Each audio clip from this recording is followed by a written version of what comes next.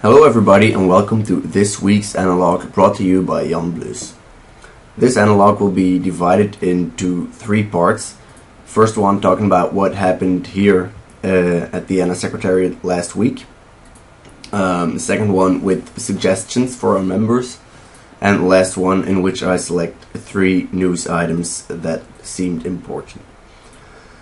So for the first part about what happened last week, first thing that should be mentioned is that ENNA and the Balkan Civil Society Development Network decided to start working on a project bid under the IPA-CSF partnership programs for civil society organizations.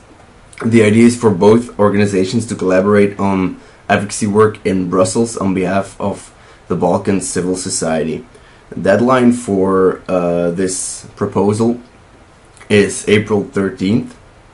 So it looks like we're gonna have some busy weeks coming up. Second thing, on Monday and Tuesday, some representatives of our members visited Brussels for the ECAS event on the European Citizens Initiative, which I'll talk about later in the news section. Actually, 4 members visited: NCVO, NISC, NEOC, and AVPO. And next to going to the ECAS event, Kim and Ollie from NCVO went to the executive agency to talk about the ENNA operating grant. And Kim and Esther from NEOC went to DG Communications to talk about the 2014-2020 Europe for Citizens program.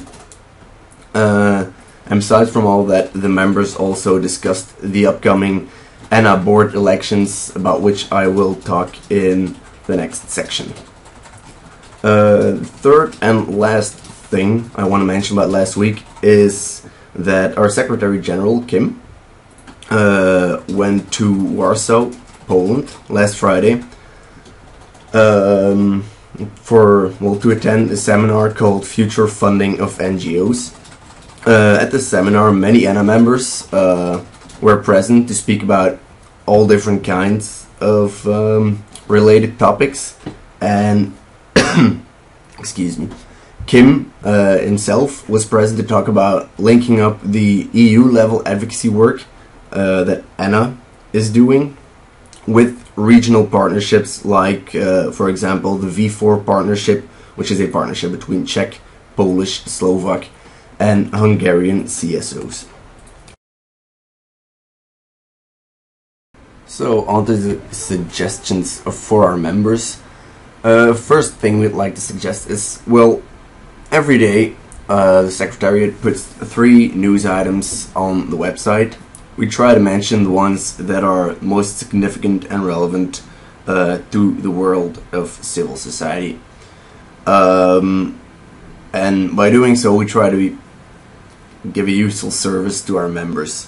But our members can also themselves submit news items to the website. So if you like to highlight something, or if you think it might be useful for the other members to know about this particular news item, please, you're very welcome to put it on the website. Secondly, board elections are coming up. And the pre-election committee from ENNA has distributed profiles of the new board members ENNA is looking for.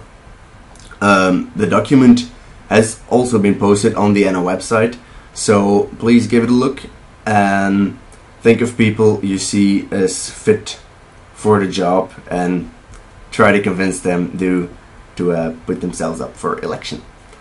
Last thing is that, well, NCVO let us know that new austerity measures are being put in place in the UK, and one of the proposals is to introduce a 25% cap on the tax-free amount of giving for bigger donors.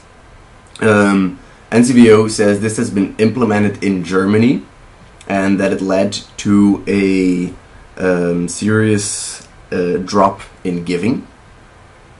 Now, NCVO is asking the other ENNA members to share evidence of similar approaches in their countries, so NCVO can keep up the pressure on the British government.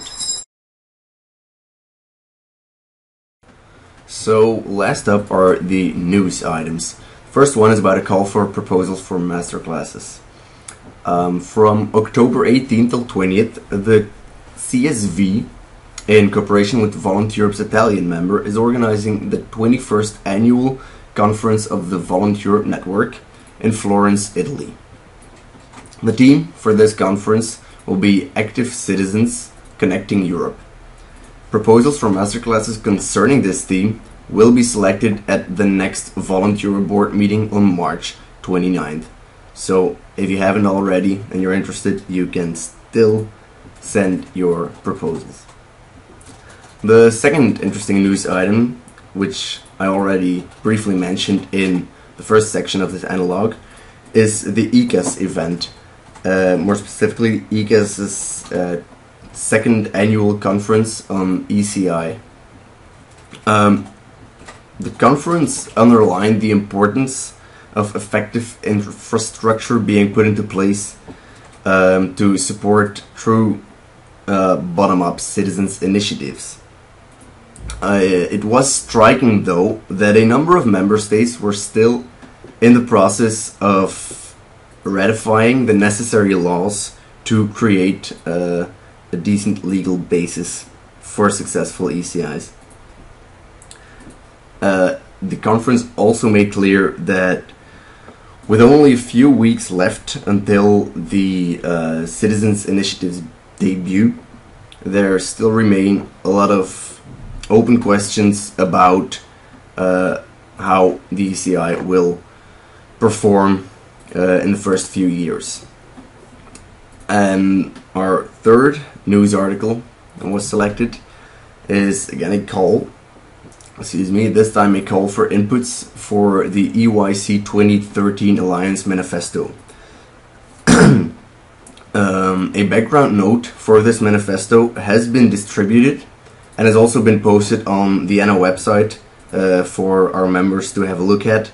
And if our members have any suggestions about what should be in this manifesto, they are very welcome to let us know, and we'll make sure that the Alliance has has a look at it.